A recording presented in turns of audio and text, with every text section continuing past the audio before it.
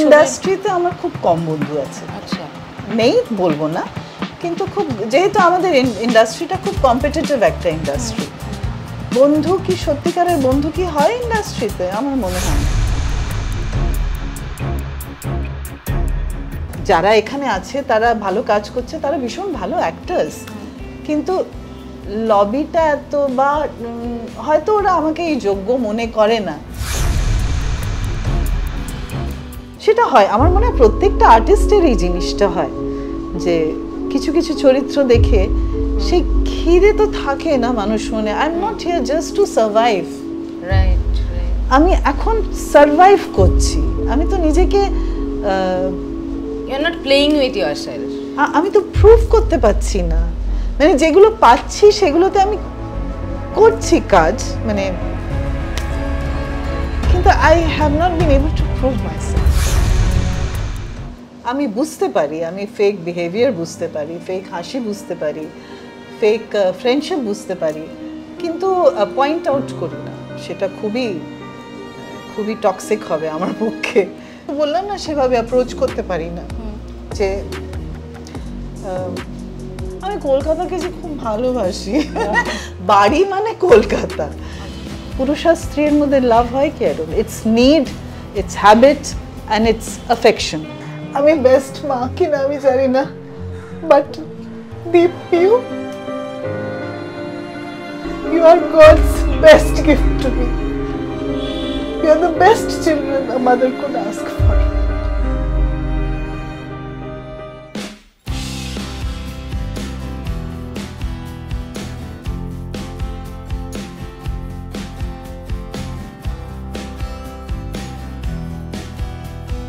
আজকে আপনাদের এমন এক অভিনেত্রীর বাড়ির সন্ধানে নিয়ে যাব বা বাড়িতে নিয়ে যাব যাকে আপনারা সাধারণভাবে নেগেটিভ চরিত্রই দেখেছেন, কিন্তু মানুষটা ভেতর থেকে অত্যন্ত পজিটিভ, এবং শুনেছিলাম তার বাড়িও নাকি ঠিক একই রকমভাবে সাজানো।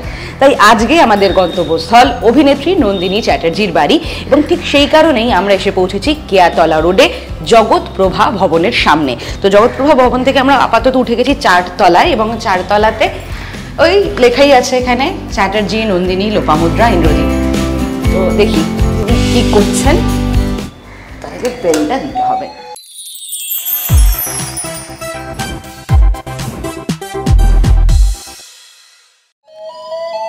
বেল বাজছে। হ্যালো,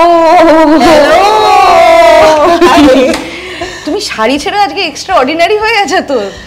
বাড়িতেই ছিলাম ক্যাজুয়ালি, একদম, এবং সেই কারণেও দেখতে পাচ্ছি অসুবিধা হয়নি। না না না, সেখান থেকে চলে এসেছি, এবং মানে তুমি যে বাড়ির ভাইবটা দেওয়ার জন্যই আছো সেটাও বুঝতে পারলাম যে তুমি খুব একটা রেডি ঠেডি ওই ব্যাপারটা নেই, একদম রিল্যাক্স। আমি ভেবেছিলাম শাড়ি পরবো, কিন্তু আর সময় পাইনি। না না, ভালো করেছো, এই রূপটা তো আমরা দেখতে পাই না তোমাকে, তো আমাদের কাছে একটা সারপ্রাইজ তৈরি হলো। বাড়িতে এইসবই পরে থাকি, ক্যাজুয়ালি কাজ ফাজ করতেও সুবিধা হয়। তো মানে কাজ, মানে তোমার অভিনয়ের সামলে কাজকর্ম বাড়ির কতখানি করা হয়, মানে যেটুকুনি, মানে একটুখানি যেটুকুনি দেখতে পাচ্ছি যে খুব মানে নিপাট পরিষ্কার পরিচ্ছন্ন, কি করে করো? মানে আমার বেডরুমে ঢুকলে আসল আমার ক্যারেক্টারটা বুঝতে পারবি, অগোছালো, কারণ ওখানে ছবি টবি আঁকি, সবসময় গুছিয়ে উঠতে। আর আমি একটু পরিষ্কার পরিচ্ছন্ন এনভায়রনমেন্ট সবাই তো ভালোবাসে, তো যেদিন ছুটি থাকে সেদিন একটু গোছগাছ করে নিই। আর যখনই সময় পাই, আমার কাছে একজন স্টাফ আছে, তাকে আমি ইনস্ট্রাকশন দিয়ে যাই যে বাড়ি ঘরদোর পরিষ্কার করে রাখবে। আজকে তোরা এসেছিস বলে আমি একটু পরিপাটি একটু বেশি করে। একটু এটা মনে হচ্ছে না, মানে শুধু একটুর জন্য তুমি এতটা পরিষ্কার হতে পারে না, মানে পরিষ্কার পরিচ্ছন্নই রাখো। তোমার ছেলে মেয়েও কি এরকমই তোমার মতন খুঁতখুঁতে? হ্যাঁ, ছেলে মেয়ে দুজনেই একটু খুঁতখুঁতে আর কি, কিন্তু ওরা কমফর্ট জোনে থাকে। ছেলে একটু বেশি খুঁতখুঁতে, আচ্ছা, মেয়ে একটু চিলড আউট।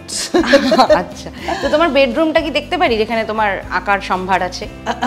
বেডরুমটা পুরোটা দেখিস না, আচ্ছা, পুরোটা যেখানে আকার ব্যাপার আছে সেইটুকুনি দেখবো। আচ্ছা, তার আগে এই ডাইনিংটা মোটামুটি একটু দেখে নি, যদি একটু এখান থেকেই শুরু করি। তো এখানে মানে আমি একটু বাস্তু মেনে চলি, যার জন্য এরা আমার গুরুজন সবাই। তো সাউথ ইস্টে আমাকে বলেছিলেন বাস্তু স্পেশালিস্ট যে সাউথ ইস্টে এদের ছবি রাখা উচিত। আগে এখানে ঢুকেই প্রথমে ছিল, তো যারা চলে গেছেন তাদের ছবি সাউথ ইস্টে। তো আমার বাবা, শ্বশুর, আমার লেট হাজব্যান্ড, শাশুড়ি, আমার ঠাকুরদাদা আর বাবা মায়ের ইয়াং এজের ছবি।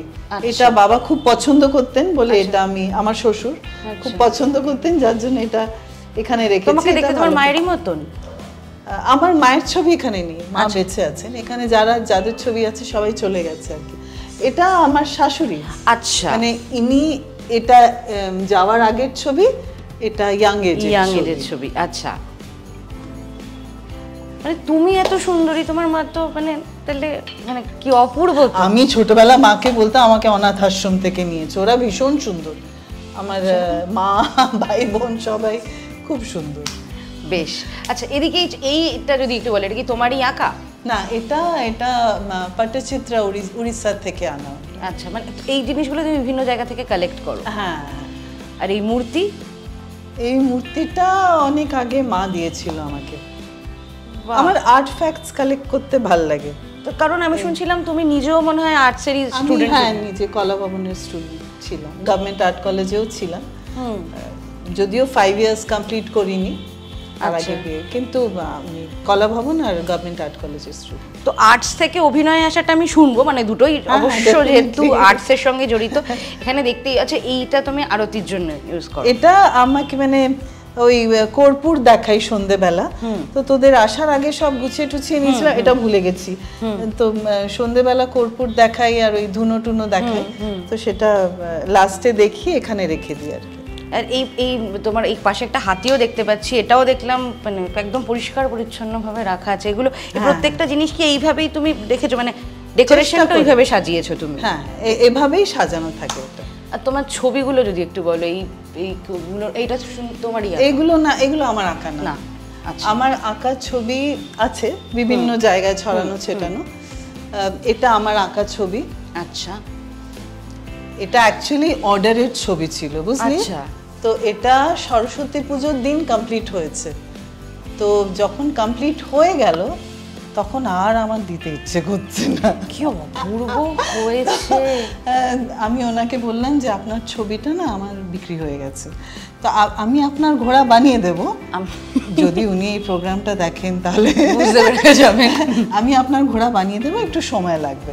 তারপরে আমি ওনার জন্য একটা ব্রাউন হর্স, রানিং হর্স, ওটাও খুব ভালো হয়েছে, ওটা বানিয়ে ওনাকে দিলাম। তো অভিনয়ের পাশাপাশি সংসার সামলানো এবং আরেকখানা অকুপেশন, এবং যেটা ইকুয়ালি টাইম টেকিং, তো মানে শুধুমাত্র এই ভালোবাসাটার জন্য টাইমটা কখন বার করো? সেটা কি? এটা ফাঁকে ফাঁকে যখন সময় পাই তখন। মানে লকডাউনে খুব জোর দমে চলছিল, তারপরে আবার যখন শুটিং টুটিং আরম্ভ হয়েছে, মানে ইন বিটুইন। কিন্তু আমার মাস্টারমশাই একজন ছিলেন, আমাকে মাস্টারমশাই, আমি সারাক্ষণ তো ছবি আঁকতে পারি না, অভিনয়টাও ভীষণ ভালোবাসি। না মা, এটা ঠিকই আছে। বাঁধন দাস আমার মাস্টারমশাই ছিলেন গভর্নমেন্ট আর্ট কলেজে। তুই যে বিভিন্ন মিডিয়ামকে এক্সপ্লোর করিস, এটা তোর সব কটা ক্রাফট বাঁচিয়ে রাখবে। কারণ একটার উপরে ডিপেন্ডেন্সি অনেক সময় না আমাদের মানে আমার ভিউয়ার্সদের এই ছবিটা পছন্দ হবে কিনা, এই মেন্টালি এটা কাজ করে, সেটা মানে। তো ওনার অনুযায়ী ওটা আমাকে খুব এনকারেজমেন্ট দিয়েছিল যে আমি অভিনয়ও করতে পারি, পাশাপাশি আমি ছবিও আঁকতে পারি, এবং সেইভাবে এই জিনিসটা চলছে। কিন্তু সেলিং, মানে নিজের ভালোবাসার জন্য একটা জিনিস করা, সেল সবসময় যে হয় তাই না, সেটা না। দুবাইতে একটা কাপল আছে, যারা যখন আসে ইন্ডিয়াতে তখন ওরা আমার 3-4টে ছবি নিয়ে যায় একসঙ্গে। আর কলকাতায় তো আমার ছবির বায়ার কেউ নেই। আচ্ছা, বম্বেতে একজন আছেন, যার জন্য এই ঘোড়াটা এঁকেছিলাম। এভাবে আর কি, রেগুলার ছবি সেল হয় না। আর ইন্ডাস্ট্রির কি অনেকেই জানে তোমার এই আলাদা একটা গুণের ব্যাপারে? আমি ঠিক জানি না, কজন জানি না। যারা জানে না তারা এটার পরে জেনে যাবে, নিশ্চয়ই জেনে যাবে। তাহলে জেনে গিয়ে আমাকে অর্ডার দেবে ছবি। নিশ্চয়ই, মানে তার আগে তো অন্যান্য ছবিগুলো দেখিয়ে দেবো মোটামুটি। এবার একটু এই দিকটায় আসি।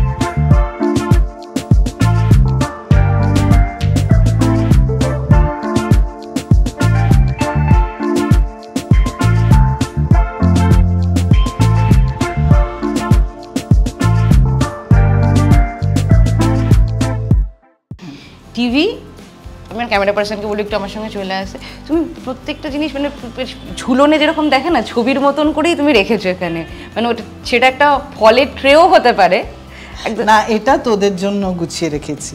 নাহলে আমার ফলের ট্রেটা ওখানে জেনারেলি থাকে, নাহলে না ফলের ট্রেটা এখানে মাঝামাঝি থাকা ভালো। হ্যাঁ, মানে সেইটা করার জন্য তুই এগেন ওই আর্ট সেন্সটা তো লাগে। তো এই দিকটা যদি আসি একটুখানি, এই জায়গাটা সাজানোর ব্যাপারটা যদি একটু বলো। এটা জাস্ট বিভিন্ন গিফটস যেগুলো পেয়েছিলাম সেগুলো সাজিয়ে রেখেছি। আর এই ইন্টেরিয়রটা এটা কি প্রথম থেকেই ছিল নাকি? না, এটা আমি কয়েকটা বছর, 10 বছর হয়ে গেল, কয়েকটা বছর আগে এটা পার্টিশন হিসেবে between dining and sitting area ও মানে সেভাবে করেছি। ওটার ভেতরেও তুমি একটা আর্টের ছাপ রেখে দিয়েছো। এইটা কি তোমার মানে পুজোর জায়গা, মানে যেহেতু শাক আছে? পুজোর জায়গা না, এটাও আমি গিফট পেয়েছিলাম, তো আমি মাঝে মাঝে খেতে খেতে এদের একটু দুলিয়ে দিই, যাতে প্লিজ একটু মনে রেখো আমার কথা। আর এগুলো এমনি, এটা মা বলেছিল যে এটা এলিফ্যান্টের সঙ্গে দুটো বাচ্চা রাখলে বাচ্চাদের সঙ্গে রিলেশনশিপ ভালো থাকে। তো এটা নর্থ ইস্ট সাইড, সেজন্য এটা জায়গা ভুল রেখেছে, নর্থ ইস্ট সাইড বলে আমি এটা এখানে রেখেছিলাম। আচ্ছা, এখানে সূর্যেরও ইয়ে আছে, জগন্নাথ দেবও আছে, ওদিকে দেখলাম একজন প্রাণী মানে সস্থানে বিলঙ্গ করছে, এই কচ্ছপটা। কচ্ছপ, হ্যাঁ, নর্থ ইস্টে রাখা ভালো, এই যখন যেরকম পেয়েছি মুড হয়েছে তখন রেখে দিয়েছি। বেশ, চলো এবার আমার ভেতর দিকে যেতে থাকি। ও বাবা, দুপাশে দুটো হাতি, সেটা আবার তখন বুঝতে পারিনি। আবার এই দিকটা আবার এগেন ইন্টারেস্টিং একখানা ব্যাপার। তুমি মানে এগুলো কি তোমার? এটা আমার ছেলের ঘর। আচ্ছা, এটা ছেলের ঘর আর এটা মেয়ের ঘর। মেয়েকে আমি ফার্স্ট চয়েস দিয়েছিলাম, আর ওখানে আমার পুজো ঘর ওই দিকটায়, মানে পুজোর ঘরটা, সেটা বারান্দা থেকে হয়তো দেখা যাবে। আর এই তীর ধনুক বা এই জিনিসগুলো কালেকশন গুলো যদি একটু বলো যে কোথা থেকে? এটা আমি আমার এক ভাই আছে চন্দন বলে, তো তাদের চন্দন পল, ও নিজেও আর্ট ইভেন্টস অর্গানাইজ করে, তো চন্দন পল আর অনিকেত ওর বন্ধু, ওদের সঙ্গে আমি ইয়েতে গেছিলাম, বিশ্ব বাংলা ফেয়ার হয় না যেটা, তো সেখানে অনেক এরকম তীর ধনুক নিয়ে বসে থাকে। তো আমার যেহেতু ধনুরাশি এই সব ব্যাপার, তো আমার এটা খুব ইন্টারেস্টিং লেগেছিল। তীর ধনুক আমার খুব ইচ্ছে ছিল যে সাজিয়ে রাখবো। আচ্ছা, তো ওটা এখানে মানে আর্ট অ্যান্ড ক্রাফটের এই জিনিসগুলো যেহেতু তুমি এতখানি নিজে যুক্ত থাকো, সেটার জন্য কি মানে অনলাইন থেকে কেনা হয় নাকি সবসময় নিজে হাতে? এটা তো এই মেলায় গেছিলাম, দেখতে ভালো লাগলো, কিনে নিই। হ্যাঁ, মানে যদি অন্য কোনো কিছু পছন্দ হয় সেটা কি তুমি অনলাইন থেকে কেনো নাকি অন দ্যাট নোট তুমি একটু হাতে ধরে আগে দেখে নেবে, এই ব্যাপারটা আছে? অনলাইন কিছু কিনি না তা না, কসমেটিক্স কিছু অনলাইন অনেক সস্তায় পাওয়া যায় বলে কিনে নিই মাঝে মাঝে, আর কিন্তু আর্ট ফ্যাক্টস গুলো আমি অনলাইন নিই না। সেটা ওটাই আমার প্রথম আর্ট ফ্যাক্টস গুলো আমি দেখে ফিল করে টেক্সচারটা কিরকম সেভাবে দেখে তারপরে। তো যদি বলা হয় এই বাড়িতে তুমি মানে নিজের পছন্দে প্রথম কোন এরকম আর্ট অ্যান্ড ক্রাফট এনেছিলে? নিজের পছন্দে এ বাড়িতে অ্যাকচুয়ালি এটা যেমন এটা কবিতা চাড্ডা বলে একজন ফার্নিচার্স বানাতে, তো আমার হাজবেন্ড গেছিলেন ওর কাছে চেয়ার টেবিল এগুলো নিতে, তো আমার এটা দেখে মনে হচ্ছিল এটা নিজের মধ্যে একটা আর্ট, ভীষণ আর্টিস্টিক, এটা আমার প্রথম মানে বায়না করে আমি কিনেছিলাম। তুমি কি গণেশ ঠাকুরকে খুব মানো? তোমার ঘরের প্রত্যেকটা কোনায় কোনায়? হ্যাঁ, গণেশ আমার মনে হয়, আমার মেয়ে বলে গনু বেবি, গণেশ মানে ভীষণ মানে নিজের বাচ্চা টাইপ, ওকে বললেও শুনবে, ওরকম একটা ব্যাপার। মানে সেটার জন্যই দেখলাম যে ওইখানের হাতি হোক কিংবা এইখানে দুটো হাতি, এখানেও গণেশ, এইটা খুব সুন্দর। এটার ব্যাপারে একটু বলো না। এটা তো আমার মেয়ে নিয়ে এসেছিল, দীঘায় গেছিল তো, হ্যাঁ দীঘার থেকে এটা নিয়ে এসেছিল। আর এটা যেহেতু আমার বিয়ের ঘট, তো আমি ঘটের মধ্যে একটা ডাব বসাবো, ডাব না বসিয়ে এটা আর্ট ফ্যাক্টর রইলো, তো এটা এর মধ্যে এটা বসিয়ে দিলাম। এটা জাস্ট এমনি মেঝেতে পড়েছিল, মেঝেতে সাজানো থাকতো, তো দক্ষিণাপনে এটা দেখলাম, তার মানে এটার উপরে সাজালে বেশি ভালো লাগবে, খুবই সুন্দর লাগছে। ডাউন দ্য ইয়ার্স এগুলো মানে একসঙ্গে প্ল্যান করা হয়নি, ধীরে ধীরে আস্তে আস্তে এডিশন সাবট্রাকশন করতে করতে এগুলো করতে আমার ভালো লাগে, মানে বসে আছি বাড়িতে। হ্যাঁ, যেটা বোঝা যায় আমাদের কাছে কত জিনিস থাকে কিন্তু সেই জিনিসগুলো ঠিকমতো ইউজ করাটা না, মানে ওটাই ব্রেন, ওটাই চোখ। আর এদিকে এই ব্যাপারটা, এগুলো ওই বিশ্ব বাংলা ওই যে ফেয়ার থেকে আমার দেখতে ভালো লেগেছিল, তো চন্দন, পল, অনিকেত ওরা এটা কিনে আমাকে প্রেজেন্ট করলো যে দিদি তোমার মাশরুমস খুব ভালো লাগে, এই মাশরুমস। একটা জিনিস স্পষ্ট, মানে যেটুকুনি এখন অবধি দেখলাম সেটা হলো অনেক কিছু আমরা কিনে ফেলি, দেখবে, কিন্তু কিনে ফেলে কোথায় কিভাবে সাজাতে হবে ওগুলো পড়েই থাকে। হ্যাঁ, সেই টেস্ট এবং সেন্সটা খুব জরুরি। এবার চলো যে ঘরটায় তোমার শিল্প লুকিয়ে আছে সেখানটায় যাই। কিন্তু ঘরটা খুব অগোছালো। হ্যাঁ, কোনো অসুবিধা নেই, শিল্পীর ঘর।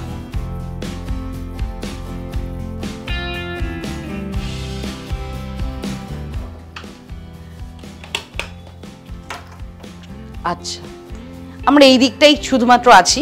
হ্যাঁ, এটা এখানে মানে ওই মাঝরাতে উঠেও ছবি আঁকি, এখানে ঘুমোই, তো যার জন্য মাঝরাতে ঘুম ভাঙলো। এটা জাস্ট কমপ্লিট করলাম, কিন্তু এর মধ্যে এখনো কিছু কাজ বাকি আছে। এই ছবিটা oil R acrylic on canvas, এটা একটু আটকে আছি, মানে একটু পাজলের মধ্যে আছি, এটা এখনো কমপ্লিট হয়নি। আচ্ছা, তুমি যখন ছবি আঁকো তখন মধ্যে তো অনেক ছবি, মানে ছবিগুলো যখন আঁকো তখন তো মানসিক একটা জায়গা চলে, সেটারই কি রিফ্লেকশন হয়ে আসে এটা, নাকি কোনো কিছু দেখে ইচ্ছা হলো যে এরকম যদি একটা জিনিস আঁকতে পারি, ধরো কোনো একটা সমুদ্রের হয়তো কোনো একটা দৃশ্য দেখলে কোথাও, সেটা হ্যাঁ সেরকমও হয়। হ্যাঁ, আবার উল্টোটাও হয়, মানসিক তখন যেরকম মেন্টাল মেকআপ।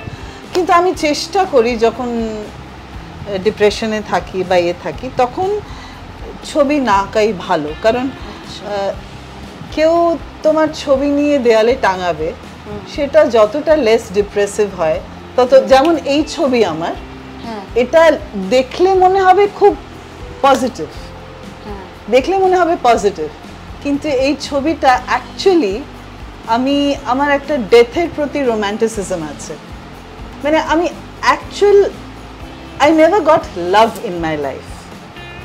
হ্যাঁ, মানে আমরা একটা লাভের একটা হয় না ধারণা, একটা ডিপেন্ডেন্সি, আমার ভালোবাসা, ওই ডিপেন্ডেন্সিটা, ওটা যেহেতু পাইনি, তখন এই ছবিটা এঁকেছিলাম যে আমিও মীরার মতন ভালোবাসা পাবো, সেটা যখন আমি মৃত্যুকে জড়াবো, মানে মৃত্যুর কোলে আমি সেই প্রশান্তিটা পাবো। এরকম একটা হাই ফিলোসফি, এটা কি তোমার লাইফের স্ট্রাগল তোমায় শিখিয়েছে? মানে ইট ডিপেন্ডস, মানে মৃত্যু অ্যাকচুয়ালি কিন্তু খুব পজিটিভ জিনিস, মৃত্যু নেগেটিভ না।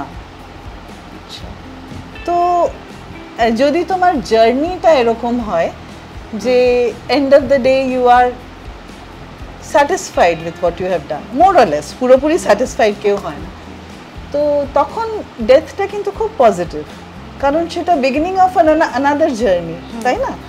তো সেই হিসেবে আমি এর টাইটেল হচ্ছে মীরা।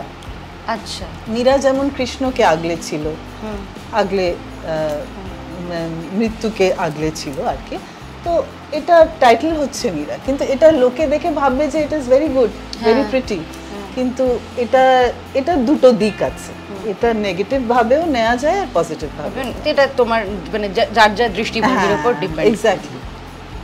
আর এটা আমার বন্ধুর ছবি। আচ্ছা, এটা আমার ছবি না, আমার গভর্নমেন্ট আর্ট কলেজেও আমার মানে আমাদের রেশারেশিও ছিল, ও আমার কম্পিটিটরও ছিল, কখনো ও ফার্স্ট হতো কখনো আমি ফার্স্ট হতো গভর্নমেন্ট আর্ট কলেজে। এখন ও ক্যালকাটা ইন্টারন্যাশনাল স্কুলে হেড অফ দ্য ডিপার্টমেন্ট আছে আর্টে, সুব্রত ঘোষ। এই ছবিটা ও আমাকে প্রেজেন্ট করেছিল।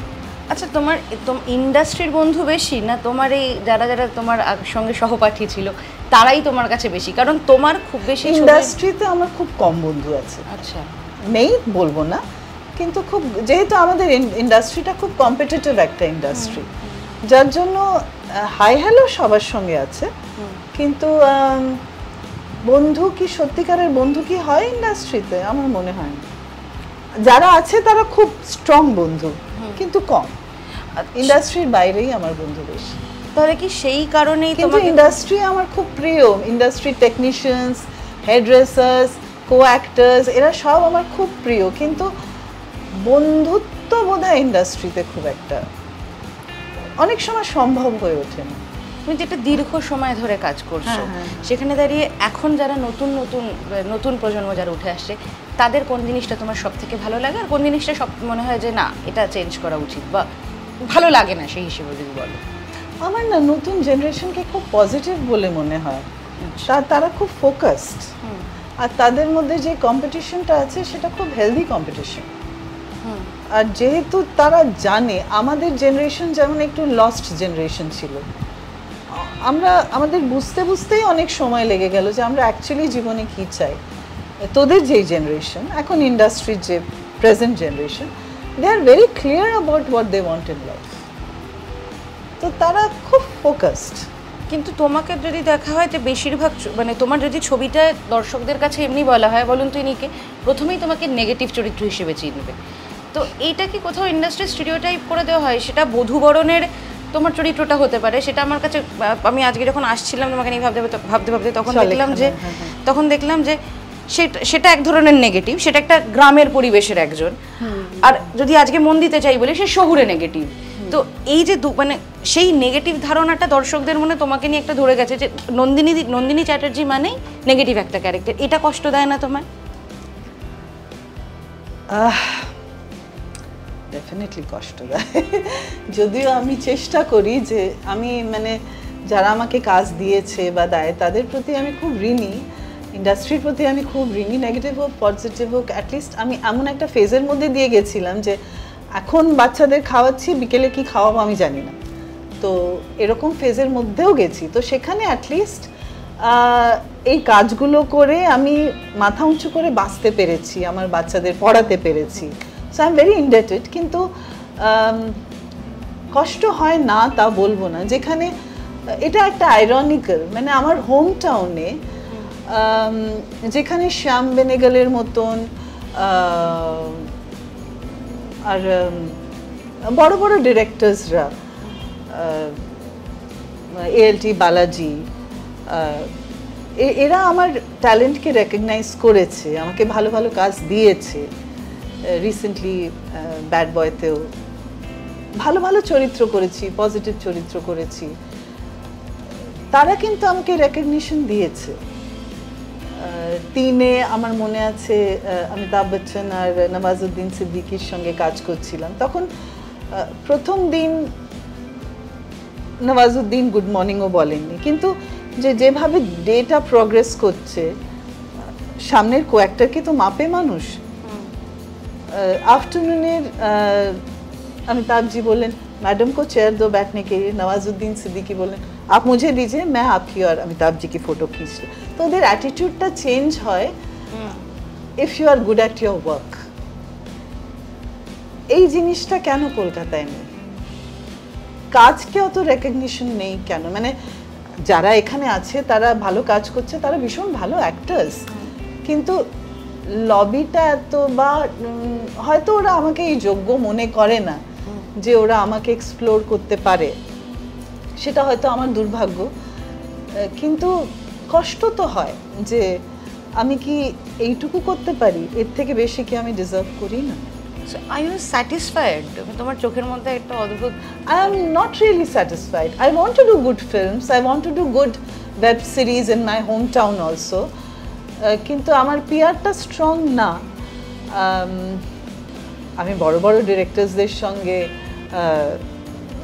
রাজ চক্রবর্তী বলো, আমাদের মিস্টার গাঙ্গুলি বলো, এদের সঙ্গে আমি কাজ করতে চাই, তো কিন্তু তারা হয়তো আশা আছে, তারা যেদিন আমাকে যোগ্য মনে করবে তাদের সঙ্গে কাজ করার, হয়তো তারাও আমাকে চরিত্র দেবে কাজ করার জন্য। কিন্তু এখানেও যেমন আমি দেখেছি যারা বম্বের হাউস, যেমন অ্যাক্রোপলিস বম্বের হাউস, স্নিগ্ধা কিন্তু আমাকে ভালো ভালো চরিত্র করার সুযোগ দিয়েছে। আমার দুর্গাতে পজিটিভ চরিত্র করেছি, ও বিভিন্ন টাইপের চরিত্র দিয়েছে, কিন্তু এখানে মানে ও আচ্ছা উনি ভালো ভ্যাম্প প্লে করেন, তাহলে ওনাকে ভ্যাম্প দিয়ে দাও। ফ্রাস্ট্রেশন তো হয়, শিল্পীর একটা খিদে তো থাকে না মনের মধ্যে, তো আমি চাই নিজেকে প্রমাণ করতে পারার সুযোগ যেন পাই, কিন্তু আমার তোমার কাছে এই কথাটার পরে দুখানা প্রশ্ন। হ্যাভ ইউ এভার অ্যাপ্রোচড, তুমি যে পরিচালকদের নাম বললে তাদের কারোর কাছে? দ্বিতীয় প্রশ্ন, যে শুধুমাত্র কাজ না ভাগ্য, কাজ ভাগ্য না পিয়ার, কোনটা সব থেকে বেশি স্ট্রং হওয়া দরকার? মানে অনলি হার্ড ওয়ার্ক সেটা কি হেল্প করে? অ্যাপ্রোচ করারও অনেক সময় না সুযোগ থাকার দরকার। যেমন কৌশিক গাঙ্গুলিকে বলেছিলাম, অনিক দত্তকে বলেছিলাম, যে সেটা অনেক বছর আগে কৌশিক গাঙ্গুলি ওনাকে বলেছিলাম যে আপনার সঙ্গে কাজ করতে চাই। অনিক দত্তকে বলেছিলাম, রাজ চক্রবর্তীর সঙ্গে দু একবার দেখা হয়েছে, হাই হ্যালো, কাজের জন্য বলার সুযোগটা পাইনি। কিভাবে আর অ্যাপ্রোচ করব আমি জানি না। অঞ্জন দত্তকে একবার বলেছিলাম, কিন্তু হি ওয়াজ ভেরি প্রিঅকুপাইড, উনি ঠিকভাবে রেসিপ্রোকেট করতে পারেননি। তো হয়তো আমি অ্যাপ্রোচ করতে জানি না, কিভাবে এদের অ্যাপ্রোচ করতে হয় সেটা আমার বোধহয় জানা নেই, সেটা হতে পারে, হয়তো সেটা আমারই। কিন্তু আমি আমার কাজটা না ভীষণ অনেস্টলি করার চেষ্টা করি। তো that's what my question is, only hard work কি শুধুমাত্র সাকসেসের রাস্তা হতে পারে, নাকি ভাগ্য, পিয়ার, অনেকগুলো জিনিস কাজ করে? আমার মনে হয় অনলি হার্ড ওয়ার্ক বোধহয় না, অনলি হার্ড ওয়ার্ক বোধহয় না, ভাগ্য, পিয়ার এগুলো ভীষণ ম্যাটার করে। কালকে যেমন শুটিংয়ের সময় না আমি একটা সিন আমাকে দেওয়া হয়েছিল, মোনোলগ টাইপের, মন দিতে চাইপের। I really did it well. মানে সিনের পর কেউ ক্ল্যাপ করেনি, কেউ ইয়ে করেনি, সবাই স্তব্ধ। তারপরে এসে ডিরেক্টর শুধু আমাকে হাগ করল, দিদি ভীষণ ভালো। তারপরে আমার মনে হলো এটা কি কেউ অ্যাপ্রিশিয়েট করবে? এটা তো একটা সিরিয়ালের সিন, হ্যাঁ, কতজনেরই বা চোখে পড়বে। এটা যদি আমি একটা ভালো ফিল্মে করতাম বা ভালো কোনো ওয়েব সিরিজে করতাম, আমার সেই ক্ষমতাটা আছে, আমি সুযোগটা পেতে চাই।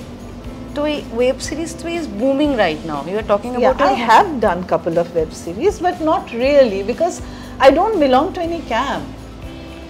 আচ্ছা, I'm not an integral part of this camp, that camp. Maybe people do misunderstand me. That might be a reason. Kintu I just pray to God je amake jeno erao sujog dik ভালো কাজ করা। Have you ever felt the urge যে আমাকে এই ক্যাম্পে থাকতে হবে বা এটা কিছু করতে হবে? মানে এমন অনেক সিদ্ধান্ত আমরা জীবনে নিয়েছি যখন এটা একটা জিনিস চাইছি অ্যাচিভ করতে পারছি না, যে ঠিক আছে ভাই, যে দলটা যে এইটা না করলে হবে না, যখন এই চলো এই জিনিসটা করে দিই। সেটা হতে পারে যে দেখতে পাচ্ছি, ধরো যে কোনো অফিসের ক্ষেত্রে বলছি, যে অফিসের একটা লবিতে বিলং করলে আমি দেখতে পাচ্ছি আমার গতিপথটা ভীষণ স্মুথ হবে, যে আমি জানি আমি করতেই পারবো না ওদের মতন ওই পীড়িতটা, বা আমি একদম আমার মতন মানে ল্যাঙ্গুয়েজে বলছি যে ওই পীড়িতটা হয়তো করতেই পারবো না, কিন্তু আমাকে করতে হবে ভাই, কতদিন প্রমোশন আটকে থাকবে, হয় না? তো have you ever felt the urge? It goes against my nature. মানে আমি ওভাবে করতে পারি না, মানে ওভাবে গিয়ে ফেক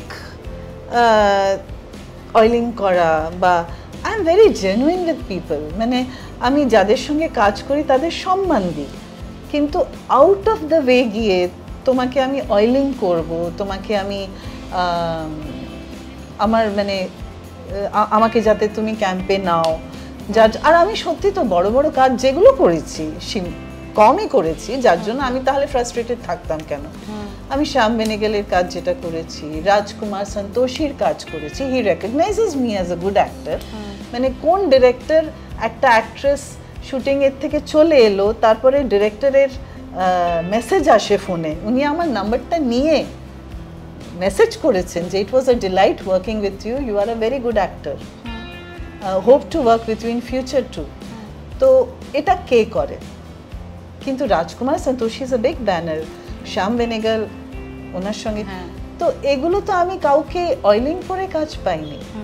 তাহলে আমি এখন এই মিডল এজে এসে, আমার তো বয়স হয়েছে, তো এখন এগুলো করব কেন? মানে আমি তোমার সঙ্গে ভালোভাবে বিহেভ করব, আমি তোমাকে অ্যাপ্রিসিয়েট করব, আমি তোমাকে রেসপেক্ট দেব, কিন্তু অয়েলিং করাটা কিভাবে করে মানে আমি ওটা ট্রেনিং লাগবে আলাদা। আচ্ছা, তাহলে কি ফেক হাসি বুঝতে পারো? মানে তোমাকে আমি অ্যাটলিস্ট খুব বেশি পার্টিতে দেখিনি, মানে পার্টিতে কোনো দিন দেখেছি বলেই আমার মনে করতে পারছি না যে কোনো পার্টিতে। তো তাহলে I am not big enough to B invited to parties. সেটা রিয়েলি মানে না, হয়তো মানে আমার বললাম না পিয়ার আমার অত স্ট্রং না। তাহলে যদি বলা হয় যে দাদা যখন তুমি নিজে বলছো যে জিনিসটা তোমার স্ট্রং নয়, অন্য কেউ ধরো চোখের সামনে দেখতে পাচ্ছ যে এটা ফেক হাসি, এটা ফালতু তেল দিচ্ছে, এবং এটা শুধুমাত্র কাজের জন্যই বন্ধুত্বটা, বুঝতে পারো? হ্যাঁ, definitely. Do you alert that another person? না, আই জাস্ট লাফ এট, মানে মনে মনে আমি বুঝতে পারি, আমি ফেক বিহেভিয়ার বুঝতে পারি, ফেক হাসি বুঝতে পারি, ফেক ফ্রেন্ডশিপ বুঝতে পারি, কিন্তু পয়েন্ট আউট করি না। সেটা খুবই খুবই টক্সিক হবে আমার পক্ষে। যে তোমার সঙ্গে যদি কেউ ফেক ফ্রেন্ডশিপটা করার চেষ্টা করে, হাউ ইজ, মানে তোমার রিয়াকশন কি থাকবে? মানে তুমি how did you come out of it? I don't get into ইট। ওকে, যদি কেউ ফেক ফ্রেন্ডশিপ করার চেষ্টা করে, I just don't get into it. আমি অ্যাভয়েড করি, যার জন্য আমার ফ্রেন্ডস খুব লিমিটেড, খুবই লিমিটেড, কিন্তু যারা আছে তারা স্ট্রং গুড ফ্রেন্ডস। ইন্ডাস্ট্রির কারা কারা তোমার বন্ধুর তালিকায় আছে? অনেকে আছে। আমি অনেক বছর ধরে মিঠু চক্রবর্তীর সঙ্গে কাজ করেছি, অনেক বছর আগে। সে হিন্দির বিষবৃক্ষ হয়েছিল তখন থেকে। তো পরে জানলাম যে উনি আমার ডিস্টেন্ট রিলেটিভ। তার সঙ্গে একটা হয়তো অনেকদিন দেখা হয় না, but she is a very good friend. Pritha Chatterjee, তার সঙ্গে আমি অ্যাক্রোপলিসের সিরিয়ালে কাজ করেছিলাম। তখন আমাদের ফ্রেন্ডশিপটা হাদাবোদায় আমরা কাজ করেছি, কিন্তু তখন ফ্রেন্ডশিপটা ডেভেলপ করেনি, কারণ তখন উনি ভাবতেন যে আমি খুব অ্যারোগেন্ট, পৃথা ভাবতো যে আমি খুব অ্যারোগেন্ট, খুব প্রাউড মহিলা, যেটা জেনারেলি লোকে ভেবে থাকে। জানি না কেন আমার মুখটা কি ওরকম, না সেটা। তো পৃথাও সেটা ভাবতো বা আমার সম্বন্ধে শুনেছিল। তারপরে যখন আমরা অ্যাক্রোপলিসের সিরিয়ালে কাজ করলাম, তখন পৃথা জানলো যে I am a very different person. তো আমাদের খুব ভালো ফ্রেন্ডশিপ ডেভেলপ হলো। টাচউড, বাবা ভয়ও করে বলতে। তো আর আছে এরকম দু একজন আছে। সংযুক্তা রায়চৌধুরী, সে বন্ধু বলবো না, সে আমার বোনের মতন আর কি। তো এরা আমার ভালো বন্ধু। এমন একটা ক্যারেক্টার বা এমন কয়েক ধরনের ক্যারেক্টার যেগুলো মানে তুমি চাও, যদি মানে তুমি উইশ করো যে যদি তুমি করতে পারতে, সেটা হতে পারে একটা কমেডি ক্যারেক্টার হতে পারে, সেটা হতে পারে মানে খুব দুস্থ নিপীড়িত একটা বউ, যদি এরকম যদি কোনো ক্যারেক্টারের কথা তুমি বলো কয়েকটা। আমি বিভিন্ন ধরনের ক্যারেক্টার করতে চাই, আর আমি খুব সিনসিয়ারলি করতে চাই। I know I can prove my self. আমার খুব মাঝে মাঝে ইচ্ছে করে একটা পাগলির চরিত্র করার, মাঝে মাঝে ইচ্ছে করে ড্রাঙ্ক চরিত্র করার, মাঝে মাঝে ইচ্ছে করে খুব ডমিনেটিং একজন জমিনদার টাইপের মহিলার ক্যারেক্টার করার, আন্ডারওয়ার্ল্ড ডন বা সেরকম কিছু। এগুলোর মধ্যে অনেক সুযোগ পাওয়া যায় আর কি। মাঝে মাঝে একটা মানে জাস্ট একটা ভালো মা, সেটা করেওছি, কিছু কিছু ক্ষেত্রে করেওছি। তো এই খিদে অনেক আছে, মানে এই ক্যারেক্টার্স করতে আমার ভীষণ ইচ্ছে করে। অনেক কিছু কিছু কাজ দেখে মানে ইস, এটা যদি আমি করতে পারতাম। সেটা হয়, আমার মনে হয় প্রত্যেকটা আর্টিস্টের এই জিনিসটা হয় যে কিছু কিছু চরিত্র দেখে সেই খিদে তো থাকে না মানুষ মনে। I am not here just to survive. Right, আমি এখন সার্ভাইভ করছি, আমি তো নিজেকে you are not playing with yourself. আমি তো প্রুভ করতে পারছি না, মানে যেগুলো পাচ্ছি সেগুলোতে আমি করছি কাজ, মানে কিন্তু I have not been able to prove myself. এটা কোথায় আটকাচ্ছে বলে যদি ব্যক্তি নন্দিনীকে জিজ্ঞেস করা হয়? পিয়ারও আমি হয়তো বললাম না, সেভাবে অ্যাপ্রোচ করতে পারি না। যে যখন দেখা হয়েছে তখন বলেছি প্লিজ আমার ইচ্ছে আছে আপনার সঙ্গে কাজ করার, কিন্তু আমি আমি তো সেভাবে বলিনি যে পার্সিউ করিনি, দাদা আমাকে কাজ দিন, দিদি আমাকে কাজ দিন, বা আরও হয়তো অন্য টেকনিক্স আছে। আমার কাছে সেরকম রিসোর্সেস নেই যে বড় বড় পার্টি থ্রো করে ইয়ে করবো বা প্রেস কনফারেন্স করে করব। সেটা হয়তো এগুলো করলে হয়তো বেশি কাজ পাওয়া যায়, বা ক্যাম্প, কোনো two B part of a camp, সেটাও অ্যাকচুয়ালি আমার প্রসেসগুলো জানা নেই, বা আমার সেরকম গডফাদার কোনোদিন পেছনে ছিল না। তো যে কটা কাজ পেয়েছি সেটা হয়তো একটা কাজ করলাম, সেটা কেউ একনলেজ করলো, দেখে মনে হলো আচ্ছা ভালো ভ্যাম্প করেছে, আচ্ছা ঠিক আছে ভ্যাম্পের ছবি তো, আচ্ছা ঠিক আছে নন্দিনী চ্যাটার্জিকে কাস্ট করে নি, এভাবে করেছি। কিন্তু তুমি কোনোদিন দৃঢ়ভাবে বলোই নি যে আমি মানে আমি বলেছি, যখন দেখা হয়েছে তখন দৃঢ়ভাবে বলেছি যে আমি এই ক্যারেক্টারটা চাইছি না, অন্য কিছু ক্যারেক্টার থাকলে বল বা থাকলে বলো যে হ্যাঁ সেটাও করেছি। সেটা মাঝে মাঝে আমাকে কিছু ক্যারেক্টার অফার করা হয়েছে, আমি বলছি না এটা তো অনেক করেছি, এটা করতে চাই না, আমি অন্য করতে চাই। যেমন আমাকে ইয়ে ভেঙ্কটেশ থেকে বলা হয়েছিল মা মা সিরিয়াল তখন হচ্ছিল, মানে পরিকল্পনা চলছিল, তখন সমাজী চরিত্রটা করেছিলেন, ওই চরিত্রটাকে আমাকে অফার করেছিল। তো আমি বলেছিলাম যে এটা খুব বোকা বোকা, যদিও Soma has done it very nicely, she did it very well, কিন্তু আমার মনে হয়েছিল বাচ্চাদের পাচার করে, she is from UP Bihar, তো যেহেতু আমার মা বেনারসের মহিলা, আমার একটা অদ্ভুত ব্যাপার কাজ করেছিল যে তাহলে তো সবাই ইউপির মহিলাকে এরকম ভাববে, বাচ্চাকে পাচার করে, এটা ঠিক না। তখন আমি বলেছিলাম যে না ওটা করবো না, পরে আই রিগ্রেটেড ইট, পরে আই রিগ্রেটেড ইট। কিন্তু তোমার এই অভিনয়ের কিরাটা শুরু হয়েছিল কবে?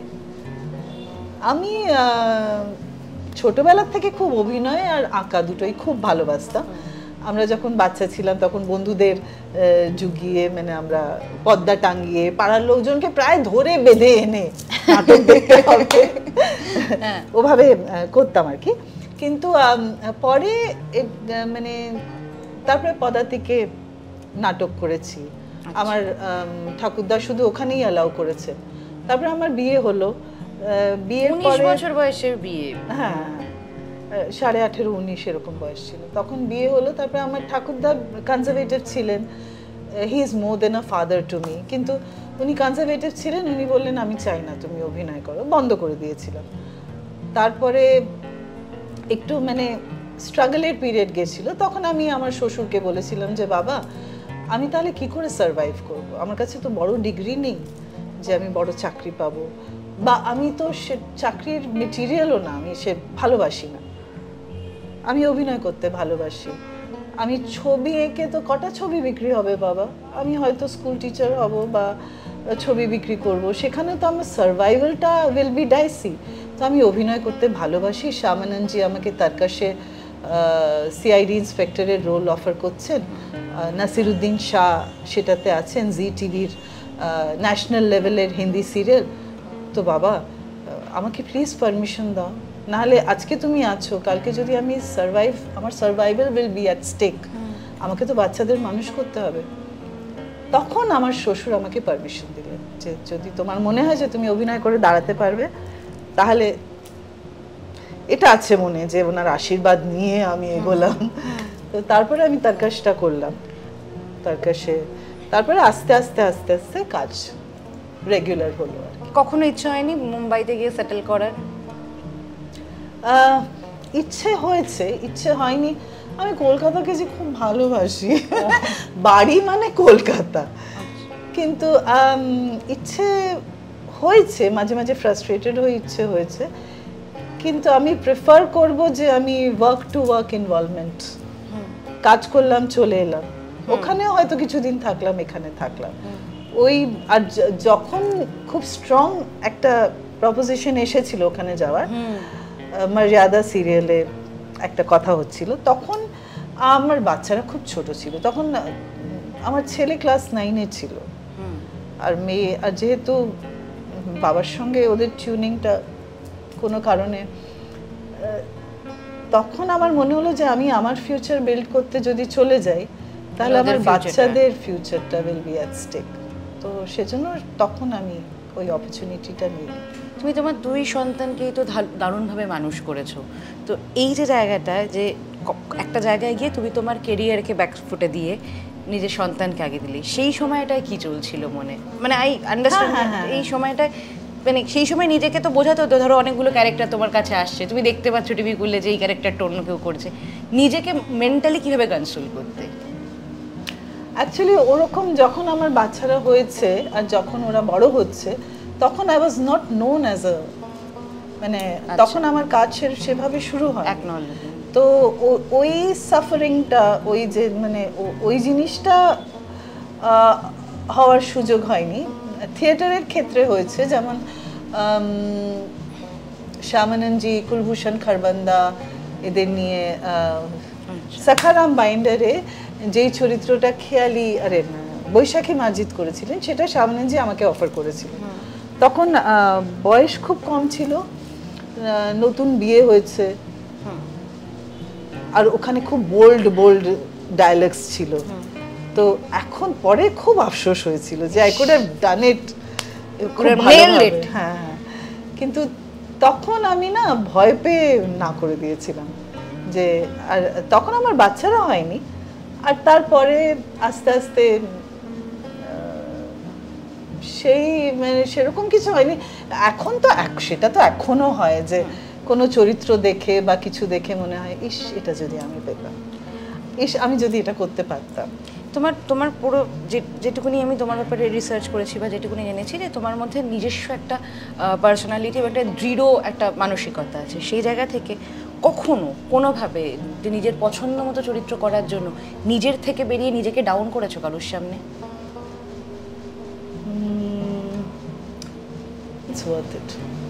আচ্ছা,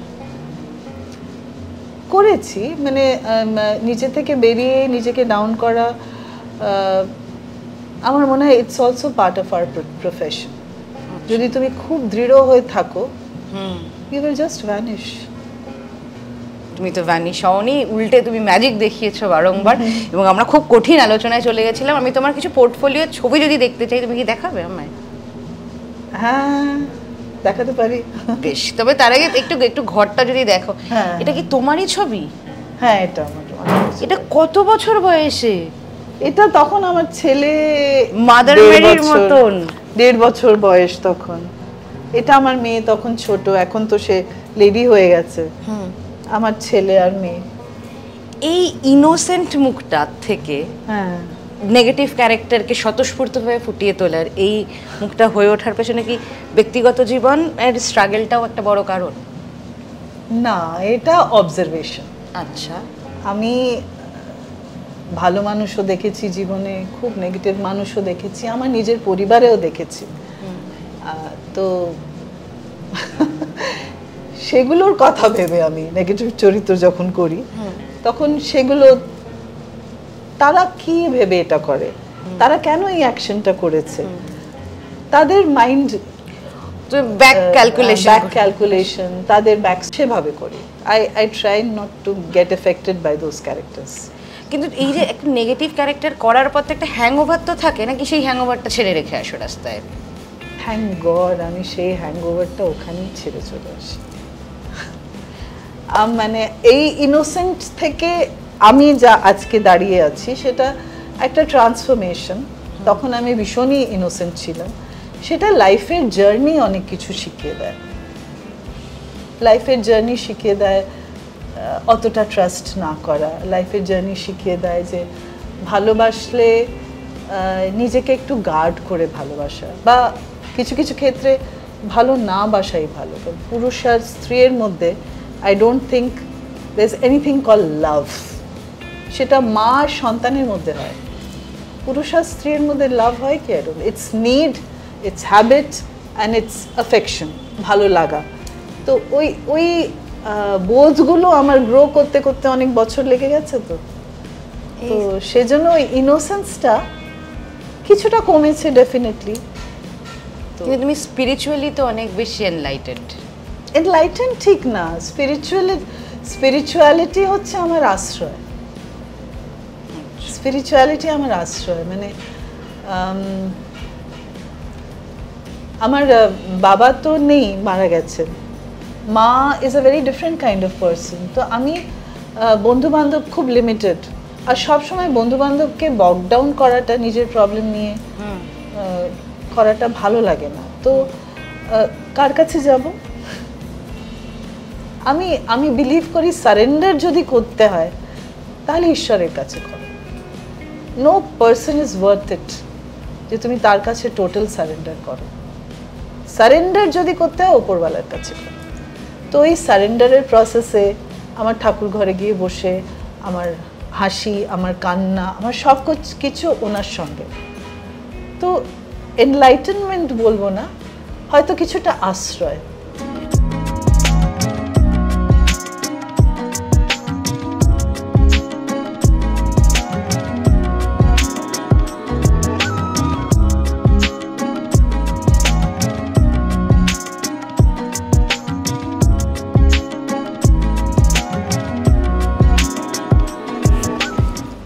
অনেক কঠিন আলোচনায় আছে, কিন্তু পেছনে একটা ছোট্ট আশ্রয় আমরা দেখতে পাচ্ছি, দোলনাটা। এই পুরো ইন্টেরিয়রটি তোমারই প্ল্যান নাকি কোনো ইন্টেরিয়র ডিজাইনারকে দিয়ে? না না না, আমার কাছে অত পয়সা কোনোদিন ছিল না যে আমি ইন্টেরিয়র ডিজাইনার। আমি বিটস এন্ড পিসেস করে। আচ্ছা, মানে এটা ক্যারেক্টার ডাইনিং আমার মায়ের কাছ থেকে হাতিয়ে নিয়েছিলাম। আচ্ছা, মায়ের কাছে 2-3টে দিওয়ান ছিল, এত দিওয়ান নিয়ে তুমি কি করবে, একটা আমাকে দিয়ে দাও। বাহ। তো হ্যাঁ, আর I am very good at emotional blackmailing. আচ্ছা, কিরকম কিরকম কিরকম শুনি। এত স্ট্রাগল করছি, এরকম তো একটা বিয়ে দিলে দিওয়ানটা দিয়ে দাও তো। বাহ, সুন্দর। এক্ষেত্রেতে বোঝা যায় যে হ্যাঁ, এই অভিনেত্রীকে বেছে নিন আপনার পছন্দের মতন চরিত্রে। আচ্ছা, এইটা যদি বলো। এটা হচ্ছে আমার কলা ভবনে আমার সিনিয়র গৌতম দাস, উনি সিরামিক ডিপার্টমেন্টের হেড এখন কলা ভবনে। তো আমার বিয়ের সময় উনি এটা আমাকে প্রেজেন্ট করেছিলেন। এটাকে মানে গিফট থেকে এই জিনিসটাকে এখানে প্রতিস্থাপন করা, এটা কতখানি কঠিন ছিল, এবং আজকে দাঁড়িয়ে এটাকে পরিষ্কার পরিচ্ছন্নভাবে মেনটেন করা। এটা একটা মানে আর্ট পিস তো, আর যেহেতু আমি নিজেও ছবি আঁকি, তো ছবি আঁকি, তো সেজন্য আমার মানে এইটুকু রেসপেক্ট তো দেওয়া উচিত, যথেষ্ট। কিন্তু দেখো না, এখানে একটু সরি গৌতম দা, দেখলে এখানে একটু ময়লা জমেছে, আর একটু যেহেতু র সিল্ক, এগুলো আরেকটু পরিষ্কার করা দরকার, সেটা সময় নিয়ে করবো আর কি। এটা যেমন আমাদের রিসেন্টলি একটা এক্সিবিশন, সরি বাবু লাগলো, একটা এক্সিবিশন হয়েছিল, সেখানে এই কি জানো না, একজন প্রফেসর, হ্যাঁ, উনি ওনার এই ব্ল্যাক অ্যান্ড হোয়াইট ছবিটা, ওটা পেইন্টিং আর ফটোগ্রাফসের এক্সিবিশন ছিল। তো আমি বললাম আপনার এই ছবিটা তো খুব ভালো, তিনি বলে এটা আমি আপনাকে প্রেজেন্ট করতে চাই। কি সুন্দর ছবিখানা। তো এই ছবিটা উনি আমাকে প্রেজেন্ট করেছিলেন। আর পেছনের ছবিগুলো তো আমার আঁকা, এই ছবিটা আমার আঁকা, এখানে গণেশ রাখতে চেয়েছিলাম বলে এটা, এই ছবিটাও আমার আঁকা, ওই সেম এক্সিবিশনে এই ছবিটাও ছিল। এটা যেহেতু গ্লাস আছে সেজন্য সব পরিষ্কার হয়তো বোঝা যাচ্ছে না। তুমি কি গাছও খুব ভালোবাসো? হ্যাঁ, গাছ খুব ভালোবাসি, বারান্দায় অনেকগুলো গাছ রেখেছি, ল্যাম্পস ভালোবাসি। এখানে একটা ল্যাম্প আছে, ওখানে মানে তুমি মোটামুটি মানে পুরো ঘরটায় চারপাশে আমি ওই ডিম লাইট করে ছোট ছোট ল্যাম্পস জ্বালিয়ে দোলনায় বসে থাকা আমার খুব ভালো লাগে, খুব রিল্যাক্সিং লাগে। এটা টাইমটা তুমি কখন পাও বলো তো? প্রত্যেকদিন তো শুটিং? হ্যাঁ, মানে প্রত্যেকদিন না, তবু এই শুটিং থেকে হয়তো তাড়াতাড়ি প্যাক আপ করলো বা কিছু, বা যেদিন ছুটি হলো সেদিন একটু হালকা মিউজিক চালিয়ে নিলাম, এই ডিম লাইটস গুলো চালিয়ে দিলাম, তারপরে তুমি জ্বালিয়ে দিলাম, আর বসে বসে দোলনায় গান শুনছি। এই দোলনাটা আমার খুব ফেভারিট, এখানে বসে আমি মাঝে মাঝে এখানে বসে আবার ঘুমিয়ে, টিভি চালিয়ে ঘুমিয়েও পড়ি, ওয়েব সিরিজ দেখতে দেখতে। এটা ডাবল আছে তো, এখানে আমি এটে যাই ভালো। তো তোমার ছেলে এবং মেয়ে মোটামুটি, মা যখন এরকম সুপার বিউটিফুল দেখতে এবং এরকম সুপার বিউটিফুলি নিজের ঘরকে সাজিয়ে রাখে, এবং তারা যখন এই বাড়িতে আসে তারা কি বকা ঠকা খায়? মানে আদৌ ধরো এই জিনিসটা এখানে সরিয়ে রাখলো, যে তারপরে কি তুমি বকা ঠকা? আমার ছেলে মেয়ে আমার গার্জিয়ান, ওদের আমি বকবো, ওরা আমাকে বকে। আমার ছেলে বলে যে মা তুমি সঙ্গে থাকলে না আমার মনেই হয় না আমার মা সঙ্গে আছে, আমার একটা মেয়ে ফিলিং হয়, তুমি when will you grow up? বাহ, মা এবার একটু বড় হয়ে যাও প্লিজ। আমি শোন, আমি একা তোদের বড় না হয়েই তো মানুষ করেছি, তাহলে ইট was quite a tough job. তাহলে এতটা পথ যখন হেঁটে চলে এসেছি, মানুষ না হয়ে, বড় না হয়ে, তাহলে বাকিটা কত জার্নি বাকি আছে, বাকিটাও কেটে যাবে। আমার ছেলে মেয়ে আমাকে বকে, আর আমার ছেলে দুজনই ভীষণ মেচিওর। আচ্ছা, ভীষণ মেচিওর ওরা, মানে আমার মেয়েও, তুমি নিজেও ম্যাচিওর, এবং সেটা হয়তো সামহাউ ওদের মধ্যে আমার মনে হয় আমার ভেতরের বাচ্চাটা একটু বেশি প্রমিনেন্ট। ওরা একটু বড় হয়ে গেছে, ওরা তোমাকে এখন আগলে রাখে। এবার কি আমরা দিওয়ানটা একটু বসবো? হ্যাঁ প্লিজ বস, তুই দোলনায় বস। না নয়, তবে ছবিগুলো দেখবো তো।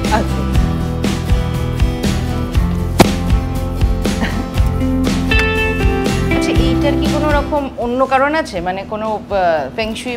এটা আমি ভেবেছিলাম ফেংশুই কারণ, পরে আবিষ্কার করলাম যে এই ভদ্রলোক আমাকে ঠকিয়েছে।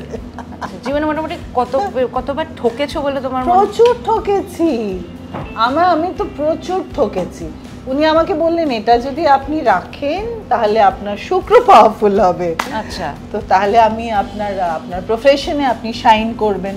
পরে একজন বলল নো, এটা ডাজন্ট হ্যাভ এনি ফাংশন, পুরো গ্লাস পুরো। আচ্ছা, আমি ভাবলাম ফেংশুই, তো ঠকে গেলাম, ঠিক আছে, কিন্তু এটা রেখে দিলাম এখানে। আচ্ছা, এই ঠকাটা জীবনে কতবার দরকার বলে মনে হয়? একটু তো দরকার, না ঠকলে মানুষ শিখবে কি করে? কিন্তু একের পর এক ঠকে গেলে বিশ্বাসটা কোথাও, বিশ্বাস করার ক্ষমতাটা বোধহয় আঘাত পায়। যদি তোমার লাইফে লাস্ট, সব থেকে বড় বলবো না, লাস্ট কোনো একটা বিশ্বাসঘাতকতার শিকার তুমি হয়েছো যদি বলতে বলা হয়, কোনো ঘটনা মনে বলবে তুমি? লাস্ট বিশ্বাসঘাতকতা,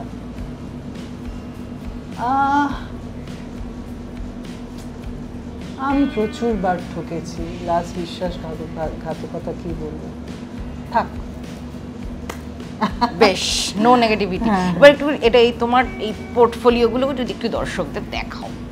এগুলো, এটা তো অনেক বছর আগের, এগুলো কি ওখান থেকে পেলে না? এটা অনেক বছর আগে, এগুলো জাস্ট পোর্টফোলিও শুট করেছিলাম।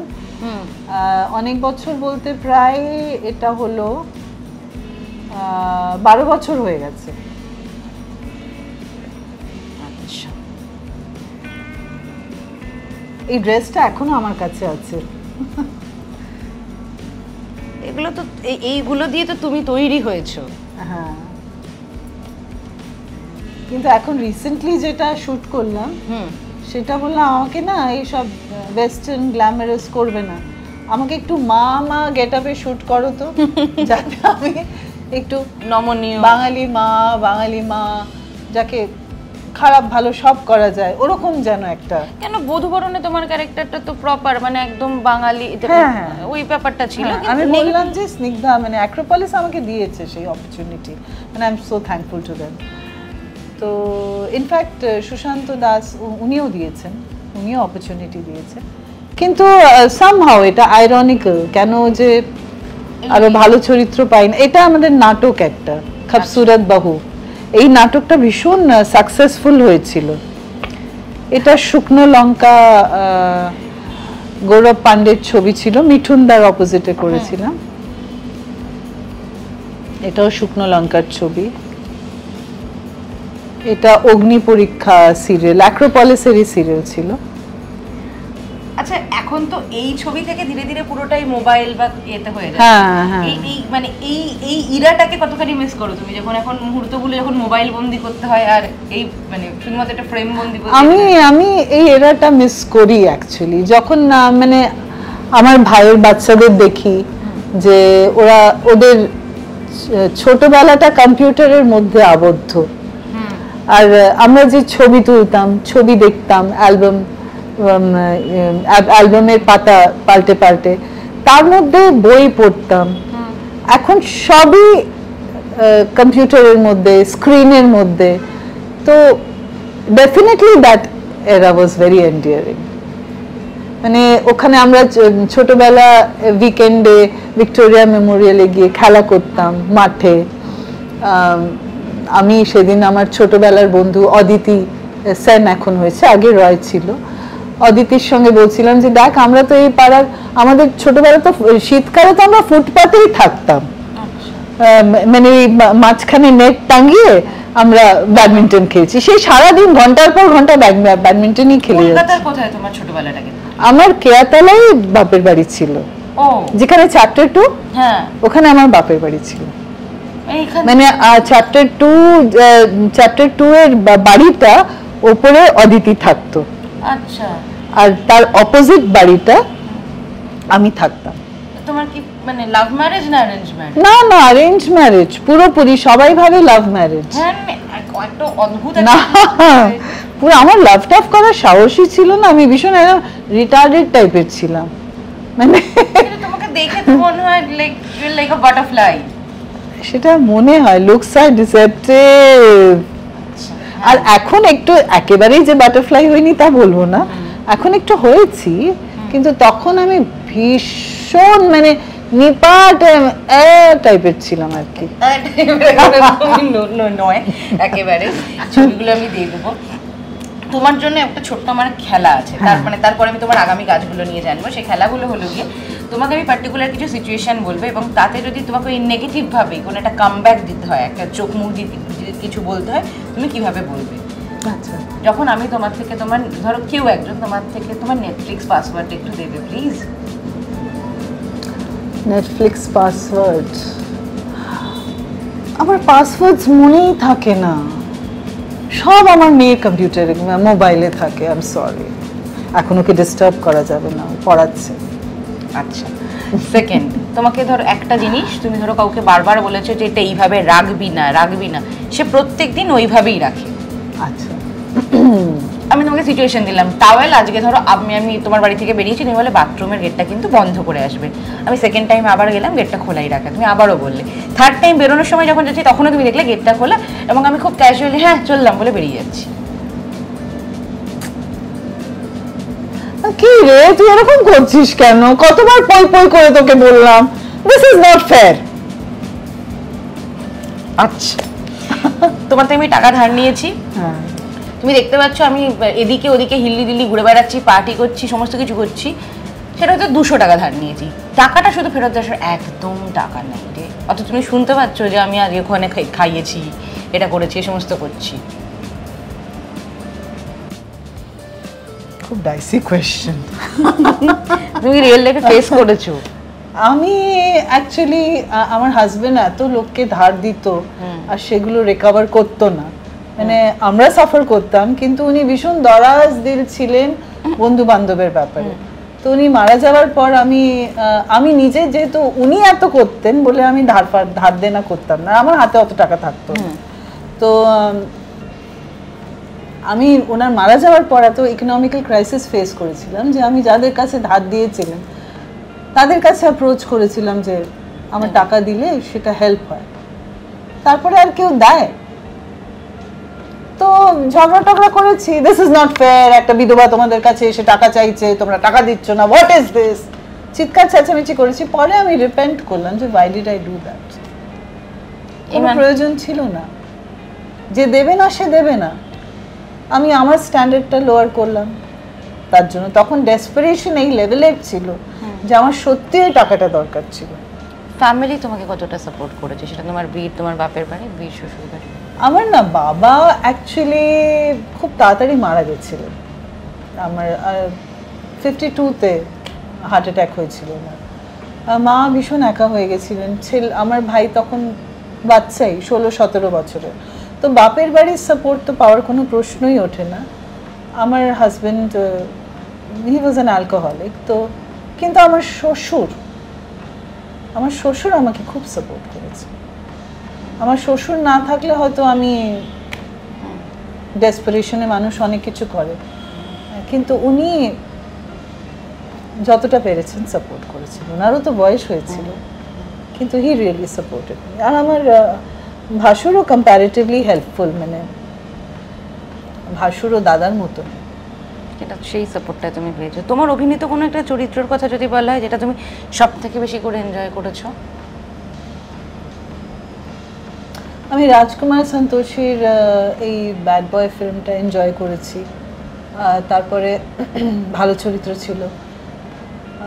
শ্যাম বেনেগলের ওই চরিত্রটাও খুব এনজয় করেছি। এএলটি বালাজির যেটা বোস ডেড অর অ্যালাইভ, ওটা খুব এনজয় করেছি। আমি বধূ বরণ ক্যারেক্টারটা আমি খুব চেরিশ করি, কারণ ওই ক্যারেক্টারের জন্য আমি নিজেকে ভেঙেছিলাম। আর ওই বডি ল্যাঙ্গুয়েজ, ওই ডিকশন, ওই ডায়ালেক্টটা, ওটা আমি মানে ইনিশিয়ালি আমাকে ওটা আয়ত্ত করতে একটু কঠিন ছিল, কারণ আমার বডি ল্যাঙ্গুয়েজ, কিন্তু ওটা আমার কাছে খুব চেরিশড ক্যারেক্টার, কারণ ওটা দিয়ে আমি প্রুভ করতে পেরেছিলাম যে শুধু বড়লোক পয়সাওয়ালা চরিত্রই করতে পারি না, এই চরিত্রটাও করতে পারি। আর নাটকে আধে অধুরে বলে শামননজি একটা নাটক করেছিলেন, সেটা আমার কাছে খুব চেরিশড মেমোরি, কারণ সেটা যখন নেহরু সেন্টেনারিতে সেটা পারফর্ম করা হয়েছিল তখন আমার মনে হচ্ছে গিরিশ কার্নাড এরা এসেছিল, আমি সেখানে একটা বড় মেয়ের চরিত্র করতাম, তার নাম বিন্নি। তো গিরিশ কার্নাড ব্যাক স্টেজে এসে বলেছিলেন, you R one of the best বিন্নিস in Adhe অধুরে I have ever come across. ওটা আমার কাছে খুব চেরিশড একটা স্টেটমেন্ট, কারণ উনি যেই লেভেলে উনি নিজে নাটক লিখতেন, উনি নিজে খুব গিফটেড অ্যাক্টর, আর বিন্নি চরিত্রটা অনেক ভালো ভালো অভিনেত্রীরাও করেছে, যেহেতু আধে অধুরে নাটকটা থ্রু আউট ইন্ডিয়া অনেক জায়গায় হয়েছে। তো এই কিছু কিছু কিছু এগুলোই তো থেকে যায় বলো। হ্যাঁ, এগুলো খুব ভালো চেরিশড মেমোরিজ আমার কাছে। এবার আমি ওই দিকটায় কি যেতে পারি যেখানে তুমি নিজে থাকো, যখন যেটা তোমার সারেন্ডার করার জায়গা? ও, সারেন্ডার করার জায়গা, আচ্ছা চল।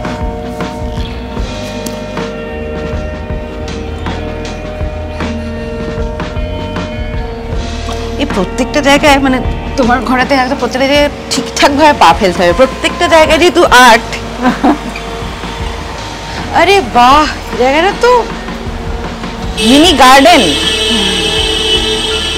একটু অগোছালো, গার্ডেনটা খুব গোছালো না, মানে আর কি,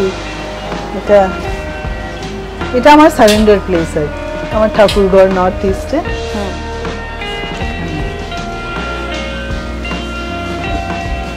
এখানে আমার বাবা মা ভাই বোন সবাই আছে, এদের কাছে এসে বসি, জানলাটা খুলে দিই।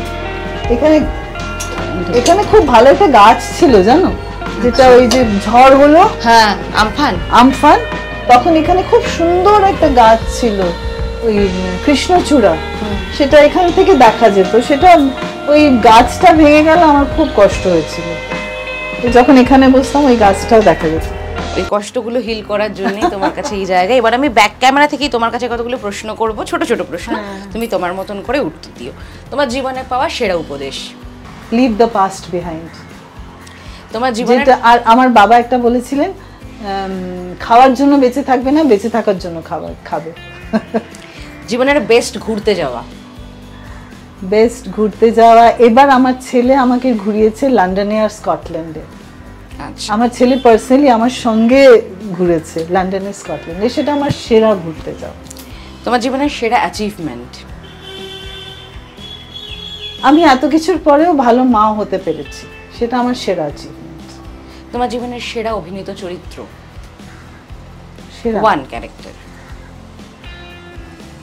ডিফিকাল্ট। আমার শ্যাম বেনেগেলেরটাও ভালো লেগেছে। সিরিয়াল যদি বলো তাহলে বধূবরণ।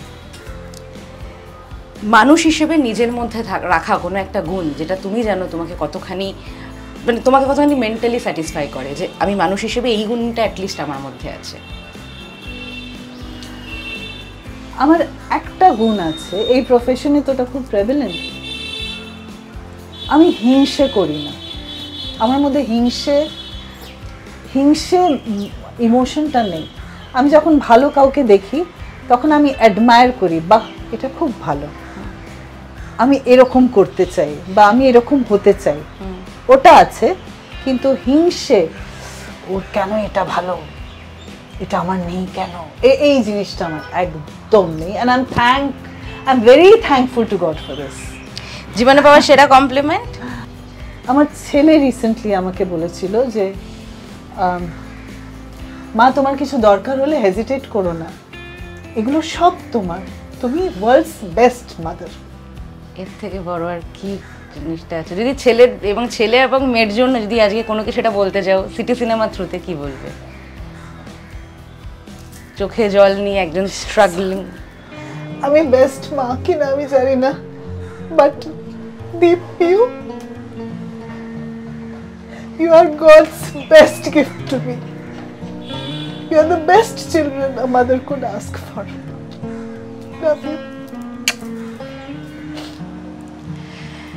এই মুহূর্তের পরে আর আমার মনে হয় না আর কিছু বলার আছে। একজন মা, একজন অভিনেত্রী, তার থেকেও বড় একজন মানুষের অনেকগুলো কথা, অনেকগুলো না বলা যন্ত্রণা আজকে হয়তো বেরিয়ে এলো এই চোখের জলের মাধ্যমে।